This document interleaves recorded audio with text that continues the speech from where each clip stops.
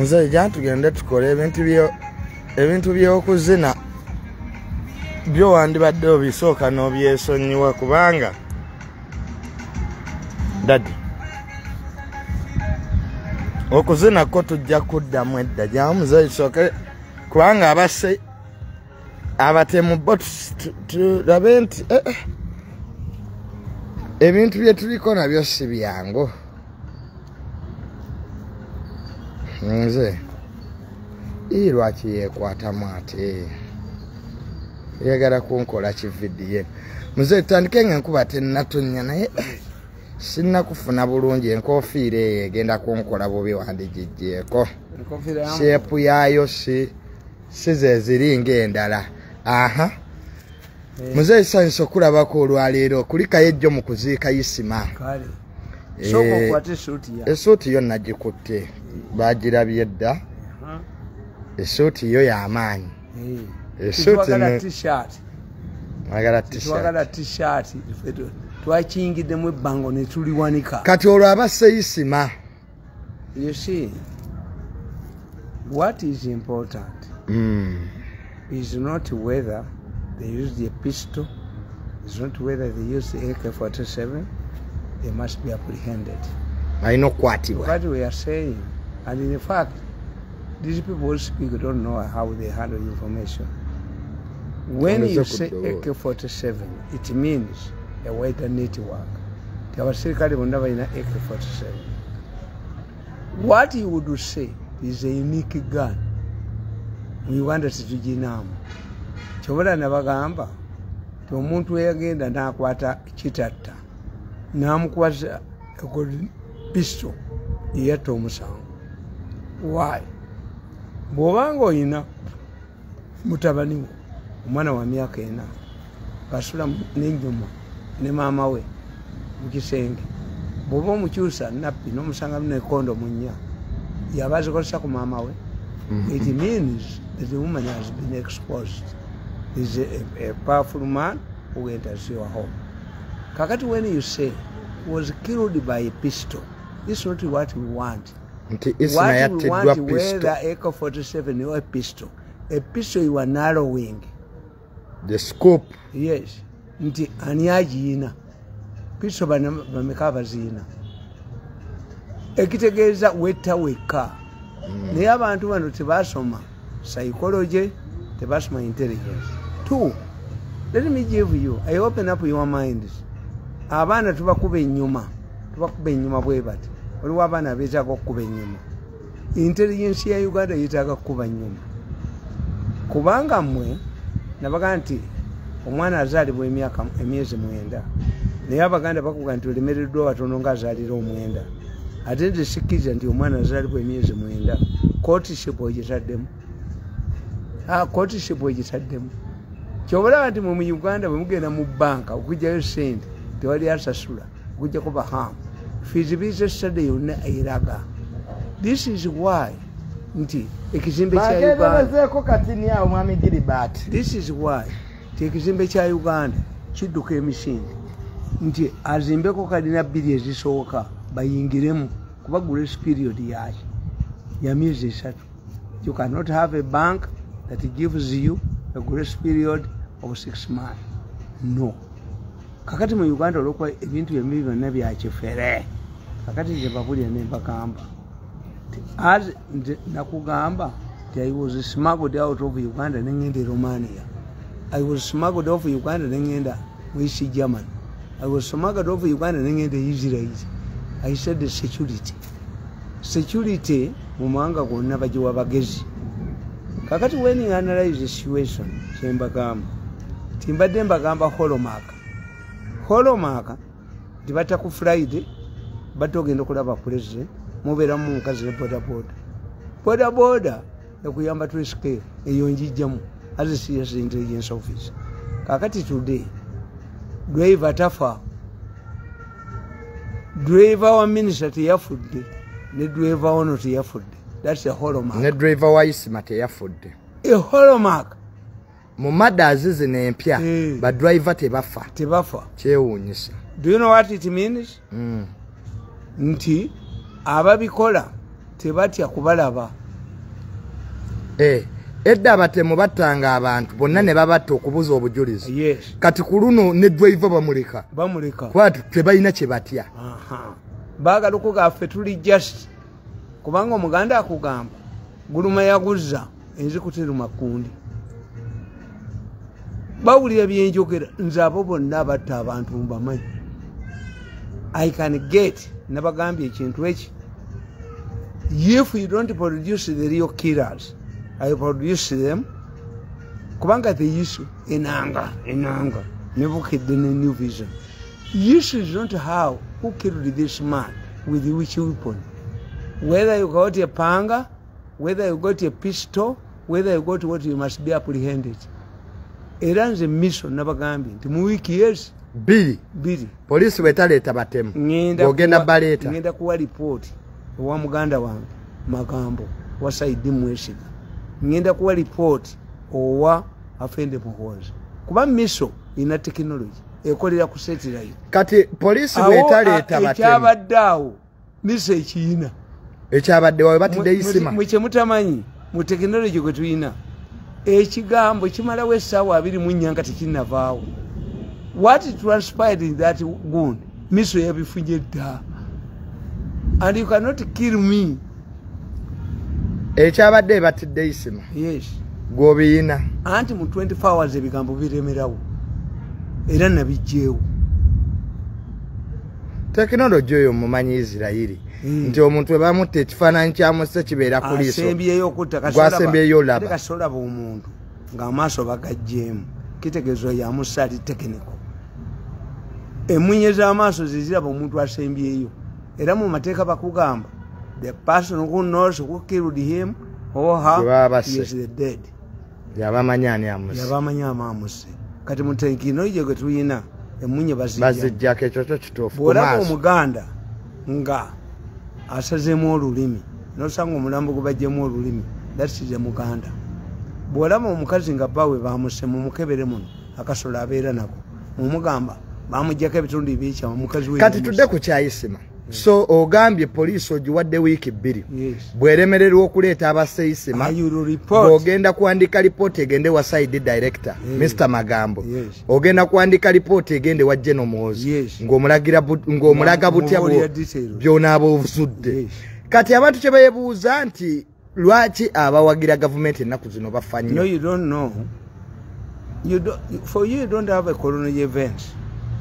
Ndi Muhoozi bwe yajja bamukolako ki Marish nabagambye nti bajja abasajja Kenya babawe sente kamala akatambi kamala ye yakatuguza ku $5,000,000 abamiso omusajja bamuyita kamala owe Kenya yakatuguza akatambi ku $5,000,000 tubula bambaga mwekwata mwekka bayina obuma buli nyuma bayina obuma buli mu nviiri abamiso okusobola okukola recording eyo kamala omusajja bamuyita kamala owe Kenya twamuwe $5,000,000 natulikodingira. Kati waga recording eyo luli yatuuka ewa president overreacted. General Mozi yasikana president oluga recording gye wakola bagimuwa. Nti kati obutambi mbuyina nga afende Muhoozi bamugambye ali consiling ne lwabwoko mukoddomi. Nalabye nzeyire mu meeting nendaba gundi kubambi ina byombi na technology wa satellite nina amalogo ate nina ne knowledge. Kati mu meeting nga President Museveni asinkanye General Mozi president yalagira mwami Lwabogo yetondere president yalagira Lwabogo akatambi kamujjako waya omusajja yagamba banne ti omusajja byanvumye I was lowered I was kati agoma chini awumba nkulaba ku majini kakati bino bimutta abantu satellite have already captured what transpired in that meeting.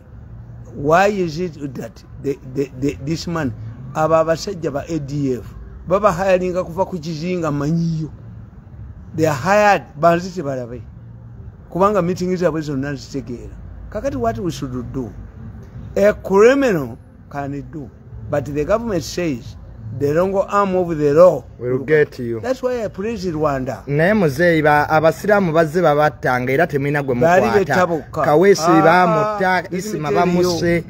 Kati government yammwe yeerikola ddi. Let me tell you. omanyi nti bakamoga bwe bali babavunana mu kooti babavunana terrorism. Terrorism is not a serious case. Were they charged with murder? Nabagamba nti bakwata abantu ne Kaweesi ne babatwala e Mombasa ne basisinkana owalukaida mu East Africa. Na Kaweesi n'amubuuza bw'oba njagala okujjayo bakamoga okola ki? N'amusaba obukadde bwa $5 babuleetanga mu bbaasi. Kaweesi remained in Mombasa with somebody who is still alive for 5 days. Nenkugamba nti Kaweesi yaleka recorded tape omukazi gwe bagamba babukedde nti Omunyarwanda. Afande Kaweesi nga tannafa ye recording. Yes. Tape n'agirekera omukyalo Omunyarwanda. Omukyalo oyo yali mukwano gwennya kuba babukedde bagamba nti namufunyisa olubuto. Okimanyi nti bali bamuleeta mu ddwaliro bamukuba amasasi. Amukumi we bamukuba amasasi ate. Niyo omukyala SFC yemukuma. Anti kyenkubuulira. Ababukedde bagamba kati muzeyi linda wakati ekyali kikuumisa omukyalo oyo SFC kuba recording eyo omukazi bagende wena bamurepinga ganga raping naye nga ate recording agitadde mu nviiri bw'obanga oyenda omukazi komukwate ku nviiri omukazi yali ayikwese mu nviiri bamurepinga abasajja nga 10 ng'agitadde mu nviiri nga nze manyi weeri ne tumutwala ekalangala ntumukwekayo aba intelligence ne beefuula ababukedde ne bagamba basule mu nnyanja budduka nenkwata gundi oyo ono yali director wa ISO gundi kaka bajenda kaka yankubira simu ekiro director general wa ISO nfuna speedboat ne mujjako files walaba munonya yangamba jangu Mirundi okime files zange ze baagala kubanga mayinako details files nazijjayo I had to hire speedboat miso ya manyi director general wa ISO yakubira nagamba funa speedboat ojonzijeko files bagala kunsiba kubanga nemedde files kaka kye yakolanga yawandikanga files naseka mada bajja kubayola gye bujja kakati bagala ozimujjako kaka yankubira esimu miso hired a speedboat nengende wakaka nezijjayo gye ziri temumanyiyo ate kati ziyinza okuba ziri bwa mukozi nabano bankubanga bagamba nina recording ze ezokutta abantu malwaliro organic ye ayino zireta they are prolonged the way because they sought to surrender those recordings. In fact, okukuba amanyi go number recording zinzina zizogende wa mukozi kati ku recording ezo waliwo jeno omwe yampita nena ngaje recording ezo zibayisa bubi. Yes. Waliwo jeno omwe yampita nagamba nangamba recording ezo zibayisa bubi bambi todamu bampe sente ono yagenda 4 billion Museveni ampadde sente omu Canada ampadde sente zembamba wokinga nabagamba eno machine omajje najija naye mu state house nganjina because I'm a trained man egula millions of dollars 16 ne government esobola zigula ate bamanyi weeri ana wesinza kubulya weeri balumbako chachi yange nasanga timba nga akwatidde mu omuntu timba bakubemba male we intelligence kakati I want to tell you what we want, what Ugandans want, what you don't know. Omwana bw'oba omugobereza ettaala n'ogimuggyako omwana muto kyayagala follows it. Agigoberera. Today, in our times, in the 80s, in the 70s, in the early 80s of Museveni, they used to arrest journalists of the print media. Mwenda, how many times was Mwenda arrested? How many times was monitor people raided? Today, it is no longer the print media. The print media has lost social media. Social media kati ina amani. Social media ye ina amani. Omwana janonya government ye mwana anonye tala. Babloga ba ina amani kati. Babloga zibafunya amachi. Amani. Kubanga for you. Waliwo musajja. Yagagawala mu buyindi nagwawo. Nagagawala nyo. Why?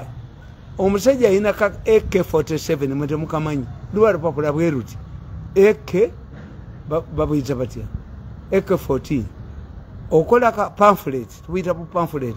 Njuchi yakozesanga pamphlet. Shariat. Yakuba Museveni namukankanyi. 2. Munasa at one time. Yapuka pamphlet from a newspaper.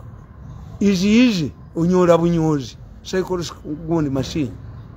kakati omusajja oli mu Buyindi yali musajja mugezi nga Mirundi yasooka n'anyola Indira Gandhi assassinated baagula mu Buyindi mwonna Indira Gandhi in critical condition ne bagula Indira Gandhi is dead kati amawulire newspapers zigenda okufuluma enkeera because the newspapers bana bakulya amawulire mu Uganda they are stupid. Why? When you read the rise of radio in America in 1923 alinda newspapers zagenda ku radio gonna nga tebagasoma but in Uganda you have a newspaper review. Many people who review these newspapers are marketers. Why do you buy a newspaper? That's why they are low. Their circulation is low. In 1923, the rise of radio, the owners of newspapers decided not to take their newspapers away. Newspaper review. I have already known. Kakati nkugamba. Nti. You are now with the bloggers in the target. Babloga be bali mu target. Era nkubuulira tokubale batadde abasiyas kati n'ennyuma eri mu target. That's what they don't know. So babloga balina amaanyi ku social media be bali mu target. You want to say that the voters in the Ugandans in the diaspora are going to vote. Abanayuga bagenda kulonda. Relying on new vision. Relying on bukedde. Ekigeza line etteeka eryokuwa Abannayuganda abeebweru okulonda. Babloga bagenda fuuka b'amaanyi okwaje bajja information. The new key players are bloggers. In politics now. In politics. Amawulire gafa. Era tell you. Kati Isma ekyamutisizza lwakuba nti w'amaanyi nnyo ku. Tabadde chairman wammwe. Abadde president waffe. Mukimanyi why did omanyi mmwe aba intelligence ya Uganda kye batamanyi kyenkuganya economic events. What did Isma attend meeting ya Yusuf? Je batuyitamu Isma tebamuyita. Why? Yali yaba balondamu. Meeting iso je yategeka. Yes. Je twagendamu okutubuulira. What is the involvement of the Speaker of Parliament in the barrio? Now I sent Zishinga. Mbu speaker mukwano nnyo gwa Isma. Why? Ekyo kye kibuuzo lwaki. Recognizes the role of which the speaker yawaddeyo milioni 10 naye nga ye gundi ye ono balamu atutte milioni 5. I wish I had talked to Muhozi. Kitegeeza intelligence ya muteri influencing bali kyenjagadde kyokonyeeko ennyo nti Isma ne speaker omukwano baagujjawa. Anti the speaker recognizes the importance of the bloggers because it is danger. Parliament has been attacked. So speaker abadde yeetaaga nnyo babloga. Yes. It's only Museveni who does not understand the bloggers why. Bo baagala Museveni alemezeewo ki olutalo lulemerewo. This is why Museveni has hated his son for destroying Nup. Babadde bakozesa Nup Bobi Wine as a gold mine. Abe Muhozi yamukubye mu nnaku 2 and I want to tell you when Muhozi comes to Masaka agenda Masaka. Yeah. Banawudde bayimpiba Nup bakyuse. Bemupiba nabagala agenda. Aba Nup. Era kati the most powerful person in Masaka yono muwala wange owa Boulevard eyavuganya Gondi Mpuuga. Yamusinza obulubumeka. Bange General Moses. Everybody is fighting to join Muhozi's bandwagon. Moses project. Yes. MK project why?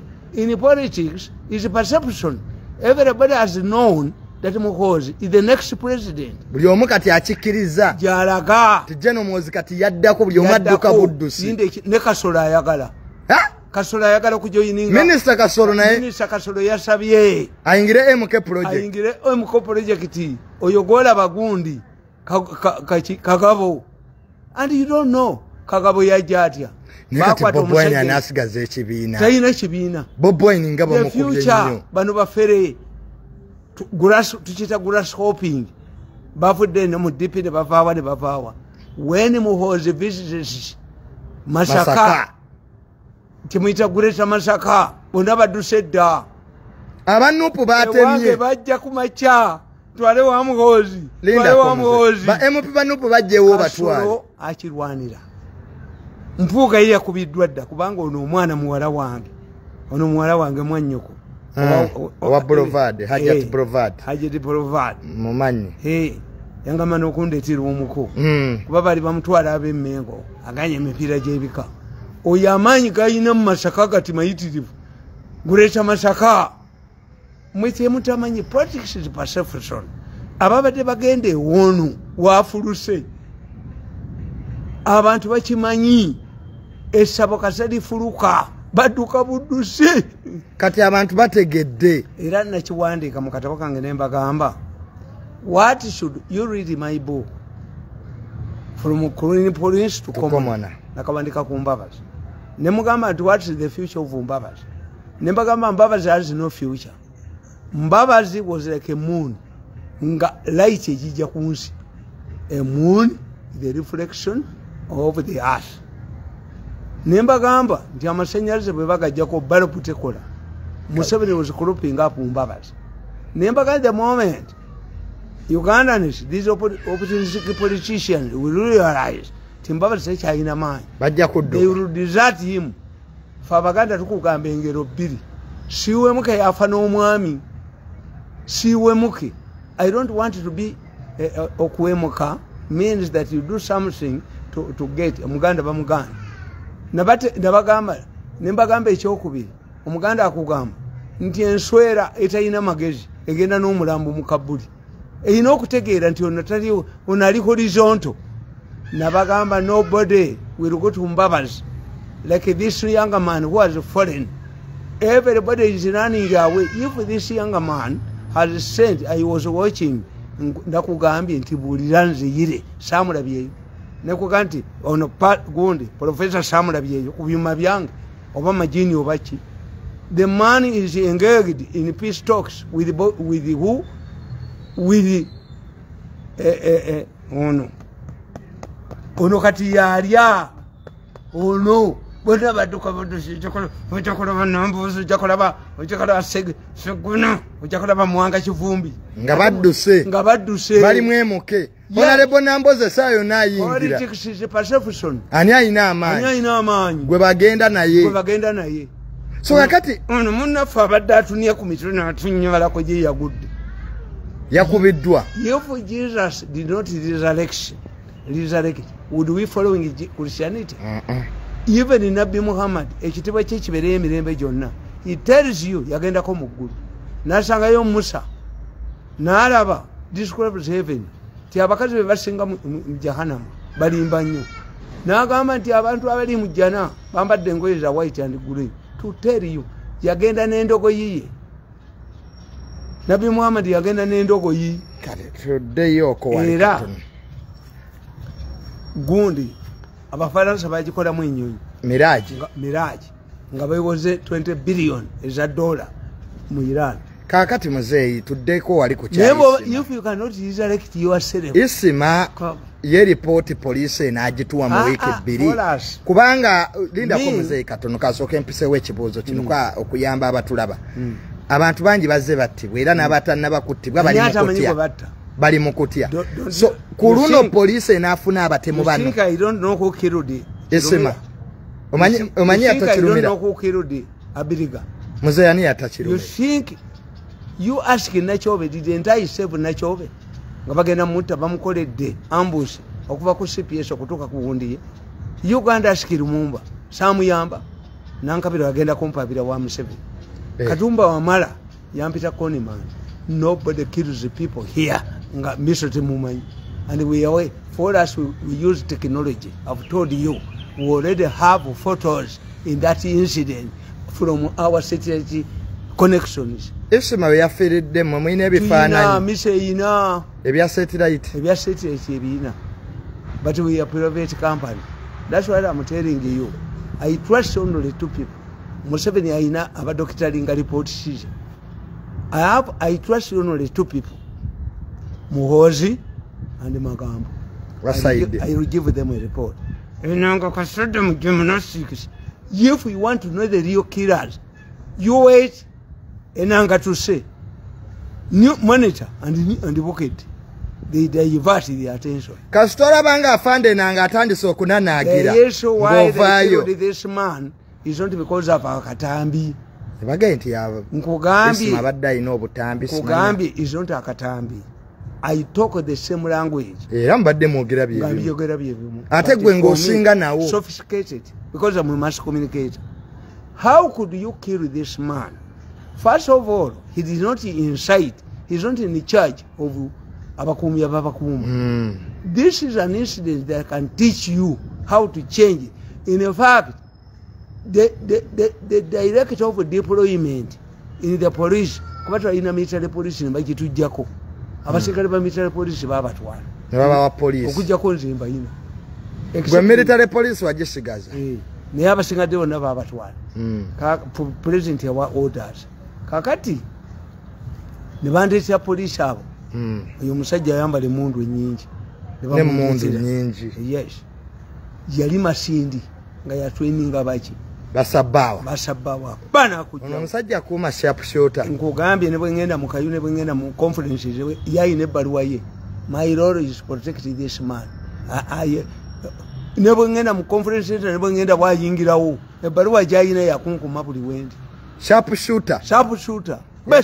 Ya training yange Masindi. Yali training aba sharpshooter. Kati fa batayina ba sharpshooter mutulesewa. The government must do things. One.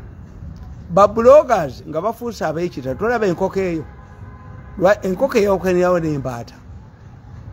But the Baganda pick it enkokozi which cleans.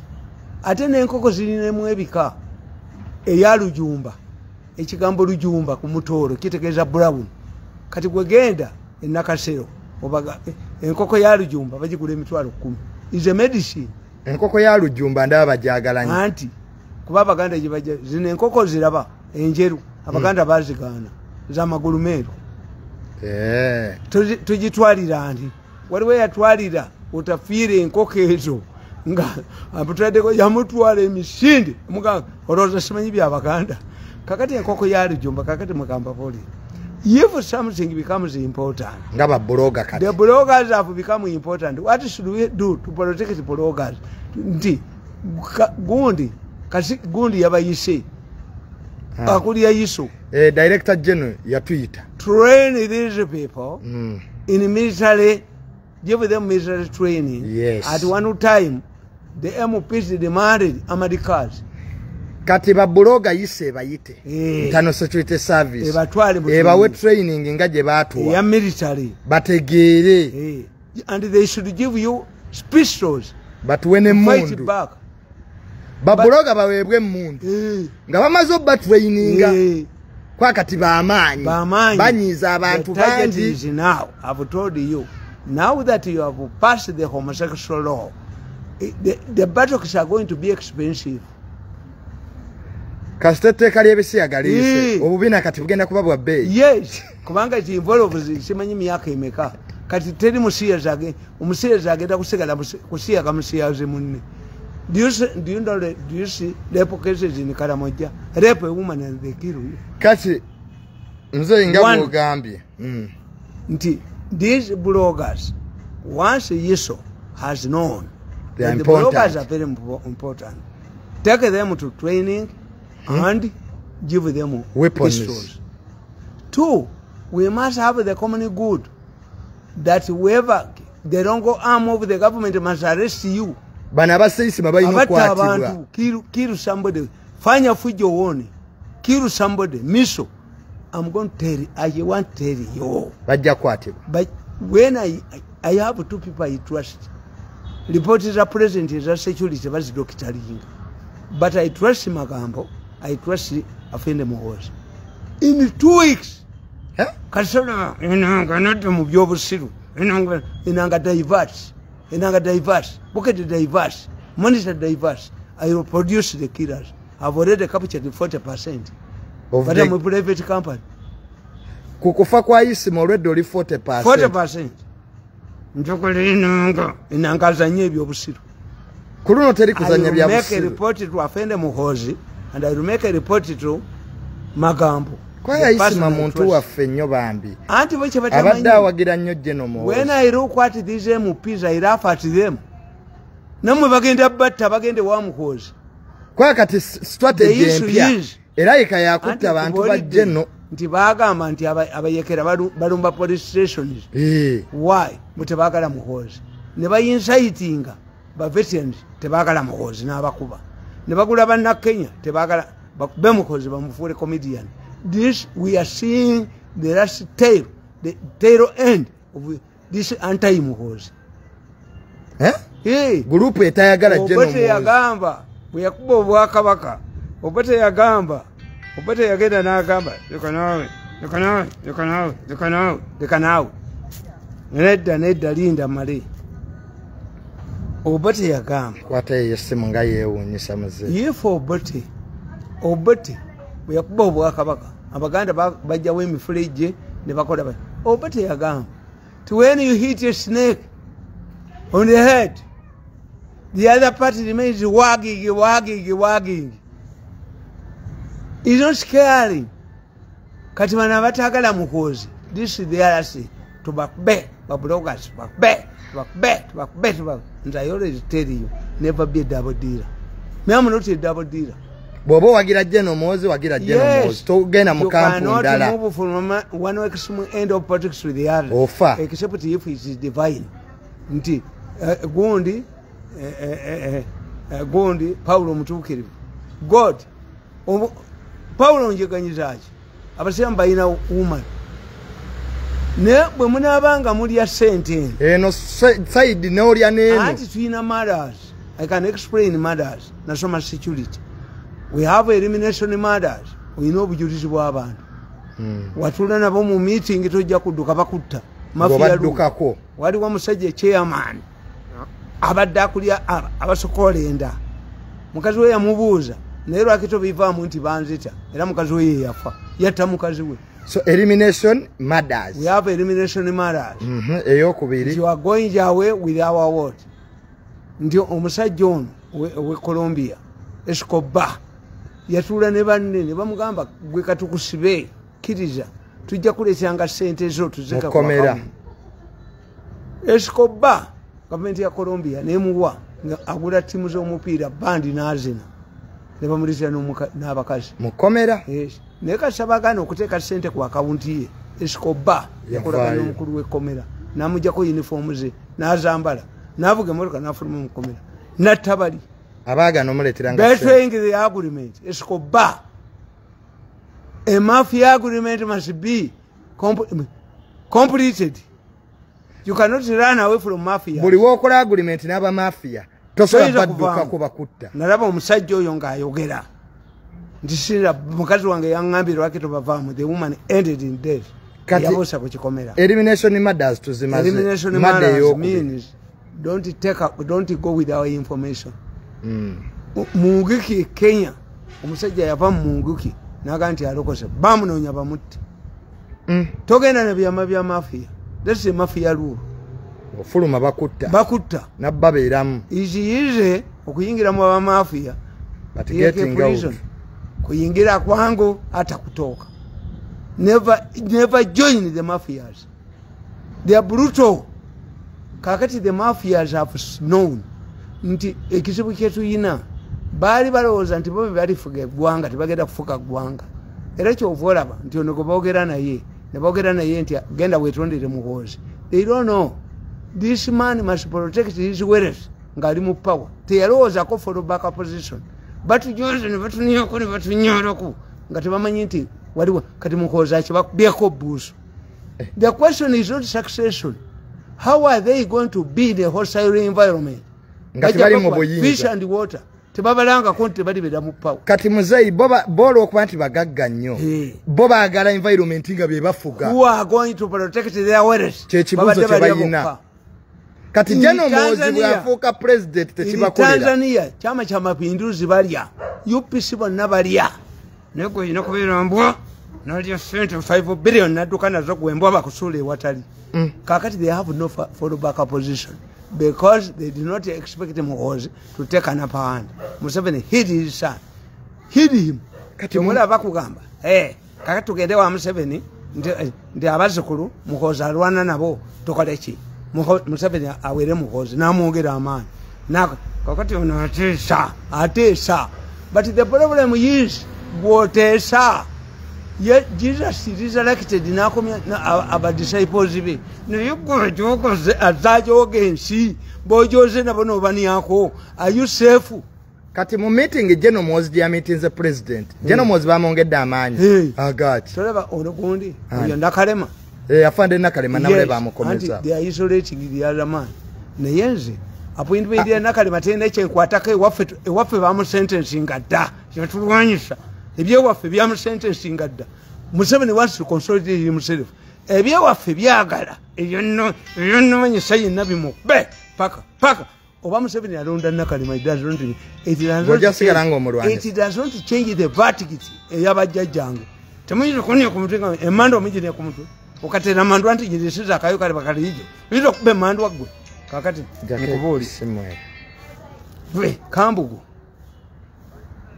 bwogenda mu toyi byoka kamukake opama mpola kati ninda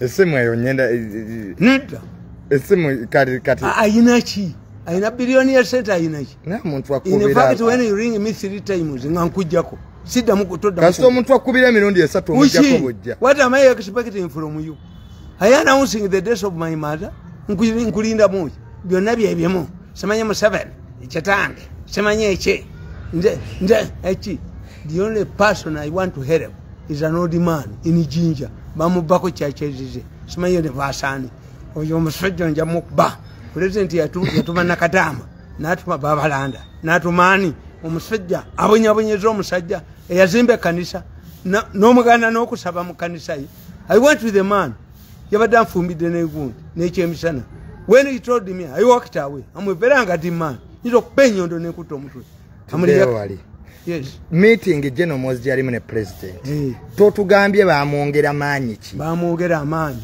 kulwanisa corruption anti baagayitayo ne bagamba nti atabula abazukulu the abazukulu have a different role nga ono akubiddwa tanamatira kigwo bamubera mujjeewo nga tanamatira kigwo Museveni ye yakoze tango teyani batalina magezi we wanted the bazukulu to agitate as a pressure group. Muhoozi's role is to check the administration of the government. This is why tomorrow I'm going to meet Gun. Tell you arrogant. And Majezi. Minister Majezi. Hey, I'm going to meet government. Yagambi kujango mpa magezi. Namugambi magezi is a sekuwarana. But if we don't develop this country, Paris mani nabishi. Nze nyizo kwegane wa Museveni yankanyuka ku Museveni yankanyuka kujirikiti ngembwa. Mfuna siya sente meka. 1.7 emotoka nze jetera mu amafuta. Abasigala bange nze mbasasula. Do you call it that a job? Kati President Museveni kyosooka okumwebaza nti gwe tebannakuba masasi. Ekyo kyosooka okyo. Dogoli ewaffe. Kati kwaya kuwa abasirikale. Dogoli ewaffe. Naye muzeeyisi yate yali President Museveni siwamanyi wafadda. Abantu waliwoyo. Ojja kulaba adduke okupeeka awala jinga adduka. Let them kill anybody. They tried this. Bagezako ku Mariam ye yanyamba. Muganda wa president. Another gen. Ankubuli olwaleero. Muzeeyi naye bagezako dokuta. Otafire ranga me. Nangamba don't sleep in your house. Ganda ask him. Nemugamba I've already known. General Tafire yakubira. Nagato webaka mu nyumba ye. Yes. Nga bagenda kuta. Nkalamye kana kave kamwenge. Kaguze basagize banziti. Recording is on Nanzina. And this is Bana Duka. But when you get it to my jogger, we want to die. He must come to me. Hey, Dr. Biaruhango, you got about police, Mugamba, Gamuraba, meeting video. Why don't you allow this man to be given him money? No, he must come on his knees. Musabani percent of Canada percent. Hanaku, wait, what get that? Katamugoza Kakube. Kakubejo Kolikugwem. Nze nkola mu sabali yange naye sirikola mu government ya Museveni. I will never work in Museveni's government again. Hope je nina n'okunyirira kati kwa Muhoozi. Kati nyirira ku Muhoozi ndiye n'amabanja lwa Muhoozi. Family effort kyabonabona lwa Muhoozi. Era mpandise ekitabo. My last hope is Muhoozi. Kati gwe kikuwagiza General Muhoozi kuba muko tewaliyo birala. Yes. Amukuba mutujjiddewo. Amukubye nazala wenga yali tamwogera kwe kisezala wenga tamu fenona atunyoko paka lwakubye mukozi nakuba mukozi namukuba kutta genda obuuze nzeyire tebabaddeyo bamuwadde bwamisa ba trade nzeyire tumuleke kituufu kyoyogera naye kati aba MK project muyina amaanyi kati mangi akubye Bobi Wine President Museveni yebaziza mukozi okuba Bobi Wine Bobi Wine bali mumufudde kolodi mahini bwe bamubirako abali mu government mukozi yamukubye nga tewali na sente. I want to tell you, when Muhozi goes to Masaka, all of the MPs belonging to Nupu are going to cross. That's why I'm telling you, until we must ensure that these people are killing people apprehended. Baja bata, baja kutabe MP. Uliomukati aja kufa. With Muhozi is a taboo. Twino kwata obusajja buno buyinako 40%. Omanyiti obusajja bwa ADF bwambushingako. Nebokebera mu motoka yange nga sirimu. Bwanondoola. Amazayi nga wakaona okufa emirundi. Lwaki ebintu bino tobivaamu? Kuki? Waffe ebyewaffe temuna ate mwana wange. Ebintu byewaffe ebyo bikwata muntu w'amagezi ffe tuli bachwezi. Ebintu byewaffe ebyo bikuba abanene tekasankaba. Tebyagala ko. Bimukubye bwe yagamba. Abaganda the owners of Kampala or they walk of Seruyiti kale chogere kano kaino rutwine kagamba kaine byepa bibiri mukumi mbubya ozalibwa ne kurubya kwasejja kubyo gele baba kutire wona babaganda bakutti 210 land titles 200 mu Kampala gwe yali mu minister byogere ayulete tukurubya nekalege ntwe akutujja kufaafagana nakawabire waffe mu nsozi no namwabire waffe mu nsozi. The issue is simple. The police, I'm ready to work with the Magambo. The head of Saidi. I'm ready to work with Afende General Muhoozi. But we shall reach this. Because the missile operates on a satellite. So go in a belief. Ntibona akolagane General Muhoozi ne. Inonga. Era nanga ddala. This General Police ocholampi. Kati tosobola kwatagana police. Tekisoboka. I can only work with the Magambo. The head of site. Who is not already infiltrated. Kati afande nanga bwakubira naga mwami Tamale leta byoyi natukwataganize wamu. Kankubuli. Omusango gw'abaana be bakwatidde Wakiso. N'omusajja n'abalumiriza nti be bakazi abali mu campus. Nabaga nti omwana bayina campus wano nga batta abaana abato babajjamu organize. Campus ngazanjawulo. Bali batwala omwana embalala mu kampu yaabwe. Bwatuuka erukaya nga bagenda okulijima baleka tebagaddeyo nadduka. The boy came to me. Nebwe bakuta abakazi abe Wakiso omusango ogulabyeyo. Nedda. Omulenzi eyattanga abakazi abaana abawala n'aboocha. Omulabyeko omusango. Is it progressing? Omusango gwe basalako omwana omutwe. Omwana yali wa mukikajjo si wa pastor oyo. Bakuteeka miliyoni 600. Whatever kutambula akulu linga nakalema. Whether Museveni gives him another job or what, the judgment in my home munsozi bagumusalira dda kati yaberega police tatawana kukubira Inspector General wa police ayinza kukobola nagamba nti jangu taliyo ne police bwe nakuyita ku byoyogedde obyo waka with Magambo and Afende Muhoozi because if we don't deal with this group, they are scaring the people from Afende Muhoozi. Kwe motoka ya Isma abaddeko ebifaananyi bya General Muhoozi. Yes. Abaana b'omukazi ow'empeta bwe mbagana okuzanyira mu lujja. Impunity. The police is infiltrated. Let me tell you, I've told you. Mu nsi mwonna police bwe baba aweekiribu kyetasobola kukola eteekawo ssente. Kyalabye ku batemu bano tugenda mu obukadde 5. N'Amerika ekikola. Singa baga nti lwaki oshola tekikola. Lwaki kasigala tekikola. No. Tekasoteekawo ssente. Amazima gajja faayo. Singa baga nti alabye ku bassa Isma obukadde 5 buubu. Ne 10 bajja abantu ne bawa information. Kati ochola suwa kasigazi. Kati gwe police olowooza eri infiltrated. Yes. Abatemu murders teziggwa. Yes. But I know the killers. Abassa Isma obamanyi. Nkugambye ya 40% why? Ebyuma byange bya satellite. Satellite mu bank. Era omusajja agamba banne I have found the President Museveni with the catalog of CDs. Tiyasanze president ne CD nga nyingi. Yamukubira obutambi esawa 8 nga kubakana. Buno buki. Kati buno buki. Zezino zowa. Buno buki. Kati buno buki. Zezino CD zowa. Kati buno buki. Kati buno buki. Zotwala. Kati buno buki. Nedadi nawe nolaiko olimbega. Buno buki. Zezino CD zoko. Buno buki. Ate wange tabazinya. Benyondo nenkutta. Kati buno buki. Buno buki. Bwawukana noli bwe yasange wa Museveni. Nabo mukubiresa wa. Oli agati yasanga zino ewa president nga nyingi. Kati buno buki. Mukamba sina mpale eno chichi. Abwana bwala bwayimbanga ewafu. Mukamba sina mpale eno chichi. Kati buno buki. Buno buki. Buno buki. Abakola ebikolo biru buno buki. Miso ya wamba ya technology. Ekitegeeza gwakolidde kati okulopa abantu ennaku zino. Njagala bagambe anti nkugambye nze nkolagana nani Magambo. Head of side. I can only work with Magambo and I can only report it to Apene Muhozi. Report it to Museveni bazi Dr. Olinga sinza mu. Kati Inspector General Police ne bwa kuyita. Sinza genda yo. Toiza linnya yo. Suwabira muganzi mu kizikiza. Twabira ki? Suwabira muganzi mu kizikiza. The police is infiltrated except the side director. Side yo kaye ekola wano. Nkola na Magambo. Zekaya ategeere. Omanyi abantu babulijjo bakuga nti bwe bagenda ku police ne baripotinga. Njaba kukwata. Hiyo maneno ulipata wapi? Hiyo maneno ulipata wapi? Maneno ulipata wapi? Nipata kwa dunia. Ketusabire abasse muganda wange Isma. Basobola kubeera. If we allow these people to kill us. Nabagambi abanyarwanda bwe bajjanga munekongolera kiramutwaye. We cannot allow kiramutwaye. Bwe batuta tujja bata. Mugenda gamba.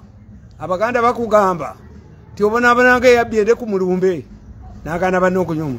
Mugenda kutoka kisera mugani tiobona abanange yatomwagezi wa Muhozi. Ekisera kijja. Ekisera kituuse bakugani tiobona abanange yakola ki? Yatomwagezi wa Muhozi. Kino kyesera jeno muzitaino lagira amanyi. Tubalageko. Ndi Muhozi talumbi wa Isiraeli. Bayibuli ekugamba nti alirumba Isiraeli ali kubema bagane maso.